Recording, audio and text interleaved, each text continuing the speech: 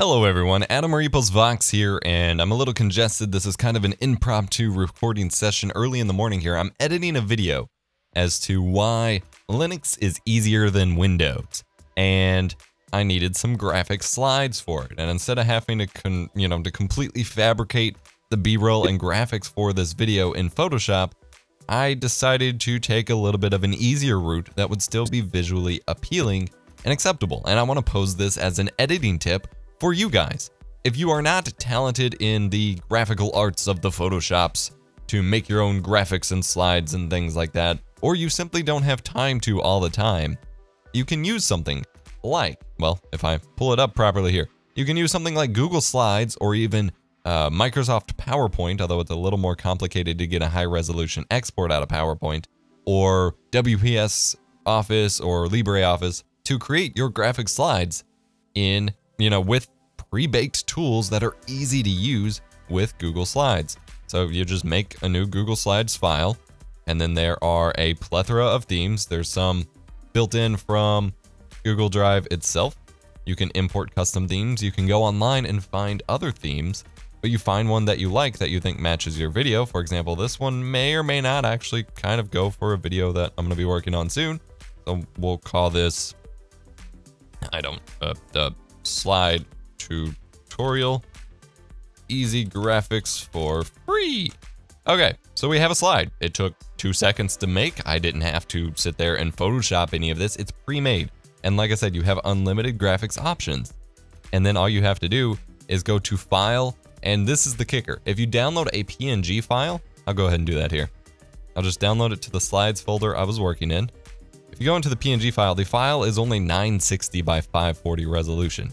That is tiny. It's not even 720p.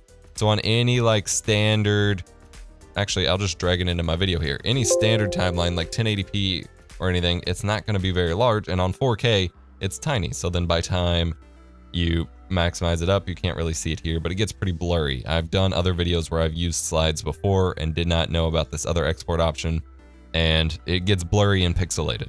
So the alternative is you go to File, Download As, and do Scalable Vector Graphics. Now this is a SVG file that won't even open in image previews. It won't open in your, photo viewer. For me, it's set to open in Internet Explorer of all things. Actually, it opens in Chrome. Okay. And you can't import it into Premiere, or your video editor, most likely. It will tell you no, because it's a very complicated format. But Adobe Illustrator, Adobe Photoshop, and GIMP all will support this. So instead of opening it in your video editor, you make a new Photoshop or whatever file with the resolution that your video is. So 1920 by 1080, 1280 by 720, or in my case, 3840 by 2160.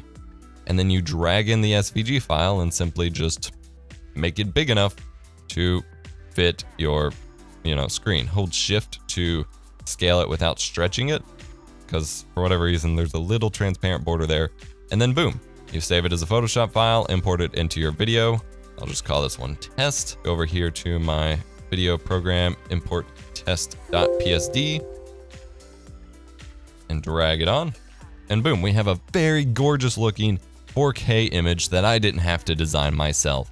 All made for free, all easily importable and usable thanks to just using a slide-based program. Again, PowerPoint, Google Slides, LibreOffice, WPS Office, what have you. I use Google Slides. So just a quick editing tip about that. Wanted to share with you guys. It's something that I'm going to be relying on heavily when I don't have a lot of time or energy, creative energies to make some graphics.